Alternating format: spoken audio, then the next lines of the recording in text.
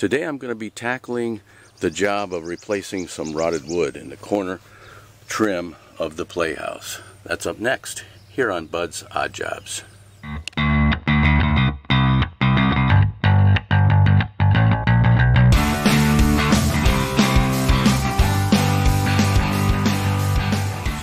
Reviewing some of the materials and tools that I'm going to need for this job. But before I do, let me say briefly that if you haven't subscribed yet to the channel, please take the opportunity to do that. There's a little subscribe button there in the lower right corner of the screen. There's a lot of good content already on the site and more coming, so you don't want to miss that. When you do hit that subscribe button, make sure you hit the little notification bell. That will make sure that you're notified of any new content that comes on the site, and that way you won't miss any of the new material. Okay, let's talk about the material and tools that I'll be using for this job.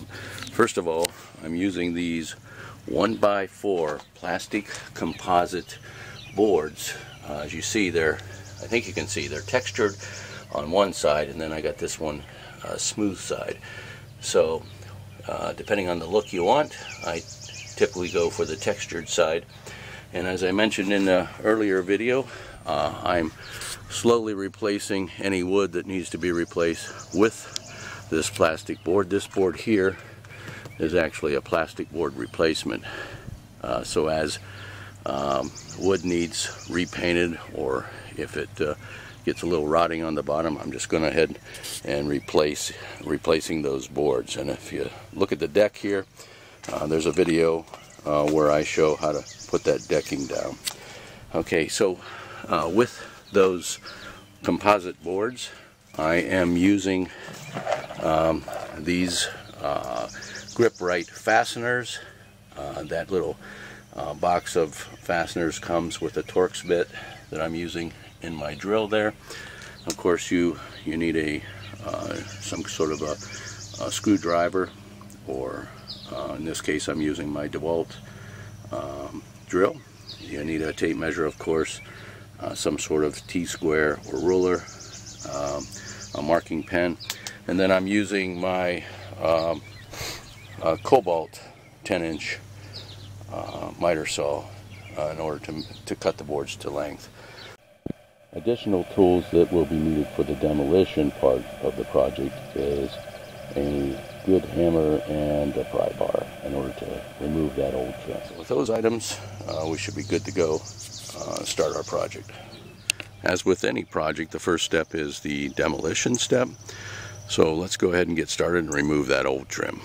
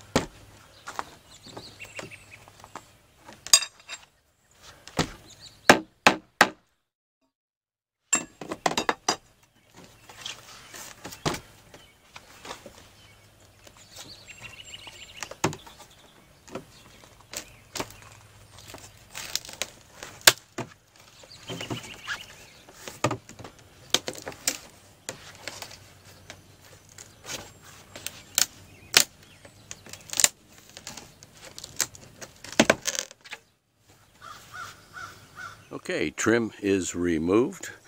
So now we go ahead and cut our boards to length and refasten the new boards.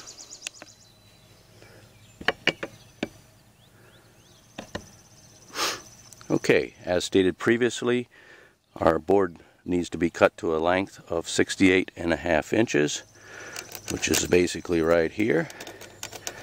So we'll put a mark on there, and also we'll measure our next board, and then we'll go ahead and get cutting.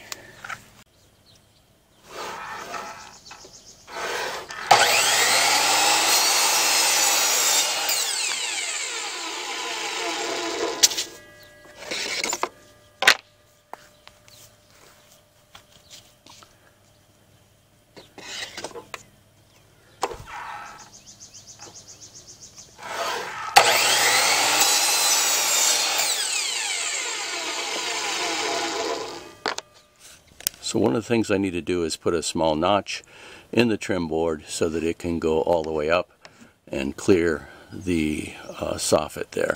You can see it probably better on this side. That allows the board to protrude out far enough to be received by the other board so that I have a 90-degree corner. So we'll cut that out with my coping saw.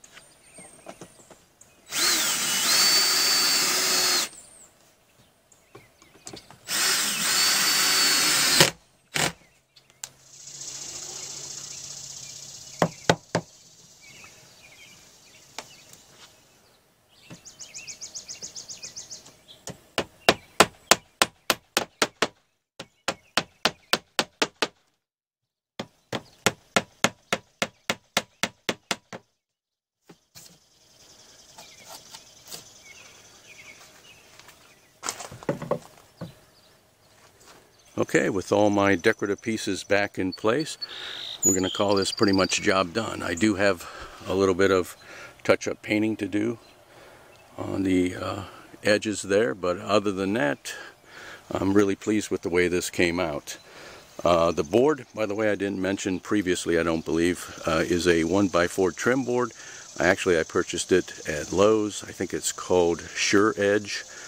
Again, it's 1x4, and really nice material to work with, easy to cut, and you use the composite screws, and so the fasteners are really easy to put in. So I recommend this, and sure cuts down on the future maintenance. Hey, if you find this type of information useful, make sure you subscribe. Don't forget to hit that notification bell. That'll give you notice of future videos. Also, leave me your comments below. I'd like to know what you like, what you don't like, what you'd like to see, the good, the bad, the ugly. Let me know what your thoughts are and what you think of the site. Love to hear from you. I guess that's it for today, and we'll talk to you soon. Thanks for watching.